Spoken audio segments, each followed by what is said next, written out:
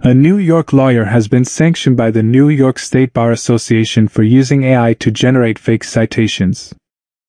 The lawyer, Stephen Schwartz, used the AI program ChatGPT to generate citations for 6 cases that he cited in a legal brief. However, when the judge looked up the cases, he could not find them.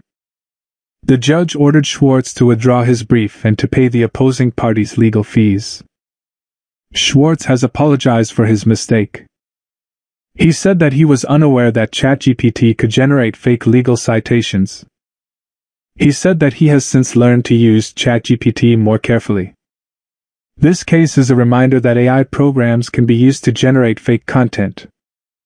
It is important to be careful when using AI programs, and to verify the accuracy of any content that they generate. In addition to the apology, Schwartz has also been sanctioned by the New York State Bar Association. The Bar Association has ordered Schwartz to complete 24 hours of continuing legal education on the ethics of using AI programs. This case is a significant development in the use of AI in the legal field. It is the first time that a lawyer has been sanctioned for using AI to generate fake content. The case is likely to have a chilling effect on the use of AI in the legal field, as lawyers will be more hesitant to use AI programs if they fear being sanctioned. Here are some key takeaways from this case.